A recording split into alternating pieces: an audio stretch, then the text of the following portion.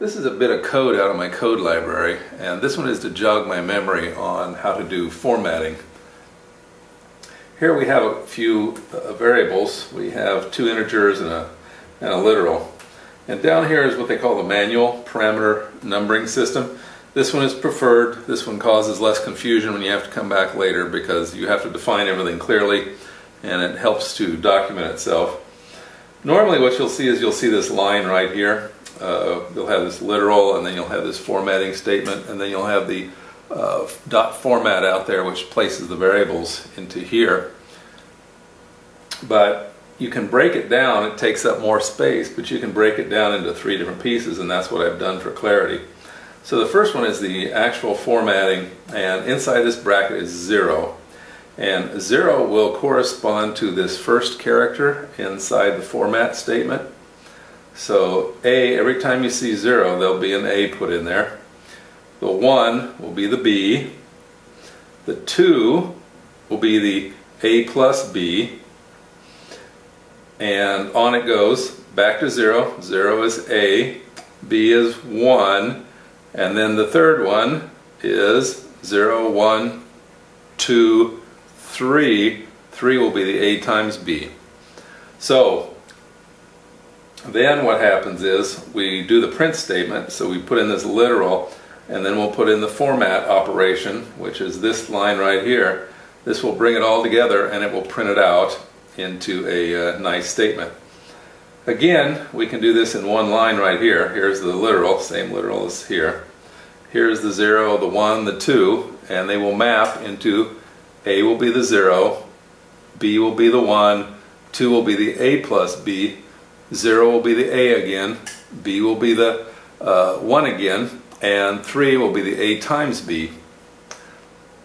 Okay, well, let's see how that works. Let me hit the F5 button and run it. And back up here. So here it is, manual number, parameter numbering. 5 plus 17 equals 22. 5 times 17 equals 85. Here's the other line. So this is the 3-line setup, and this is the 1-line setup, and you can see it produces exactly the same results. Okay, so that's it for manual parameter numbering.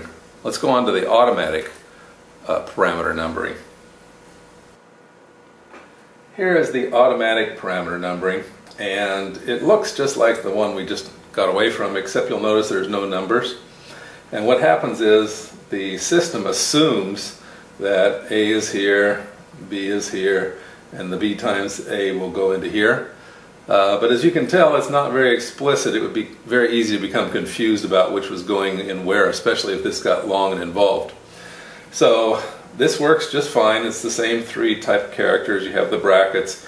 We have the format operation, the format statement here, the AB, the B times A, or B to the 8th power, and then the literal, and then the thing that brings it all together and prints it.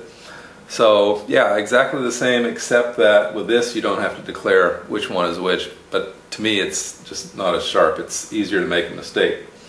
And here is the single line, which does it all. And as we'll see, we'll run it again and go back up here. And here is the auto parameter numbering, and you get precisely the same result as you do. These 3 lines give you exactly the same as the single line. Okay, let's look at the example of mixed numbers in Alphabetics. Now here's a simple statement. It just says print bracket bracket, or bracket space bracket, which is important, and format AC. So what's going to happen is it's going to stick A in here and C in here. Oops, where am I? Here. Not watching what I'm doing. And if you remember, A is 5 and C is TSB. And it will print out 5 TSB, and that's what we have right over here. So we've already run it. We can see 5 TSB. So let's look at some other things, some other different types of string formatting, and these are a bit more complex. This first one is pretty simple. Here's our brackets. We have a colon, a greater than sign, and a 10. And then we've got the dot format statement, and here's our literal, and we want to format that literal. Now over here I've got my comment that says shifts right 7 space, and what it's going to print is it's going to print those 7 spaces and then TSB, because 10 minus the TSB 3 is 7, and we can see it right over here. The next one is colon 10 and C is a variable which contains the string TSB. It shifts left 10 and pads it with spaces. And you can see here, and we can see here, which is not too interesting. Next, we can see the colon underscore less than 10, and we'll put in the TSB. And what it's going to do is it's going to print that TSB and pad it out with underscores. And here it is over here, TSB padded out with underscores. The next one is the colon plus less than 10, and again our input is TSB. Shifts left 10 spaces and pads, so it's going to print TSB and then 7 plus signs, and here it is over here. The next one is print colon underscore caret, this up arrow, and 10, and this means center, which is a very useful thing. Again, we're going to use our TSB, centers and pads. It prints that, and we can see over here where I did it, underscore TSB underscore. And then the last one in this grouping is colon exclamation greater than 10.5, and we're going to format TS Brownie. And so what we're going to do is we're going to truncate, shift, and pad. So it's going to look like that over there. It's going to be, what is that, 5 exclamation points TS Bro, and you can see it right over here where it actually did that.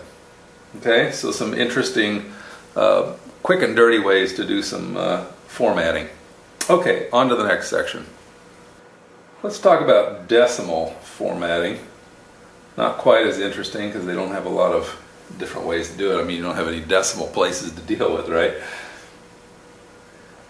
So these are all about integers, and let's go over here and move this up so we can see it. Okay, so this is just quite simple. It will print out 85.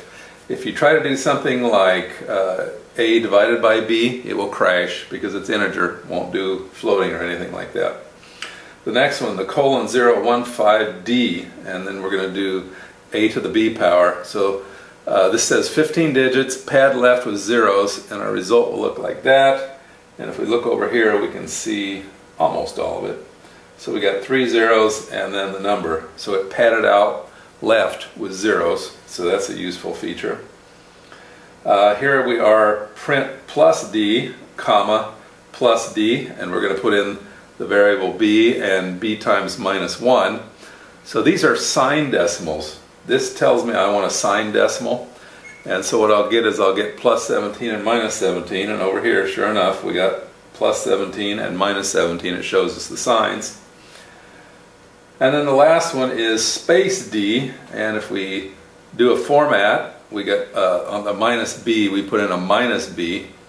This is going to show us a minus if it's negative, and it'll show us a space if it's positive. And over here, I didn't do the positive, but we get a negative 17. And if we had put in a positive, we'd get like this, we'd just get 17 with a space in front of it. The floats are relatively simple. Here we have a colon F, and let's just do this number.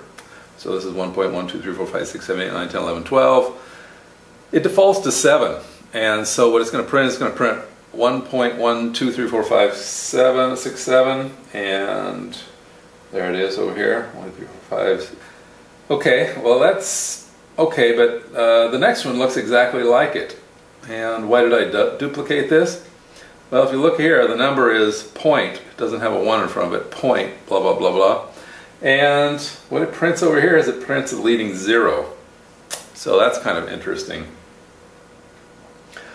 On to the next one, this colon 06.2F. So let's format 3, 2, 1, 1, 2, 3, 4, 5, 6, 7, 8, 10, 11, 12. We're going to have 6 total digits shown. That's on both sides of the decimal place, and that includes the decimal.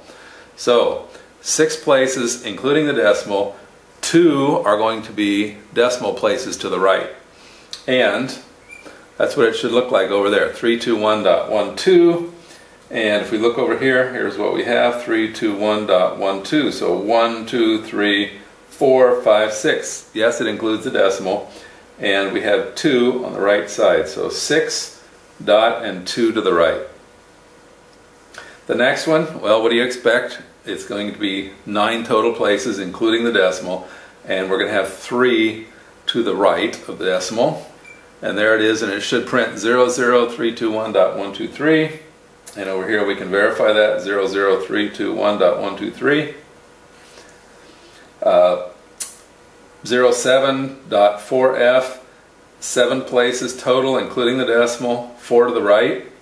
And it should look like that. And you notice this is only 1.1, so it should look like 01.100000. And here it is over here, sure enough. And the last one I keep here in my little library for floats is this 07.4e, and I'm going to format using the exponential. So this is an E rather than an F, so it's going to give me exponential format, and it should look like that. And if we look over here where we ran it, sure enough, that is what we get. Okay, the last one is date and time. The first thing we need to do with date and time is we need to go get this from the date time library. Otherwise it won't work. And down here we have the colon and the %y, which is the year, the dash, which will insert a dash in here, and you can use other characters, %m for the month, dash, %d, space, %hour, colon, %minute. If we look over there, it should print like that. And over here, can't quite see it. Make it a little smaller. Okay, there we go. From our last run, yes, that's exactly what we get. The next one is year, month, day, and with no characters in between. And what we get is, sure enough, we get 2016-12-09, and the time hasn't changed. I didn't change anything with the time. And the last one is similar, except that I have shown that it's the 24-hour clock capable. So over here I use the 2359, and sure enough it comes out with the 24-hour format. Okay, well that was it for formatting numbers, floats, dates, times, that kind of stuff. Hope you found it useful and interesting in your Python programming experiences.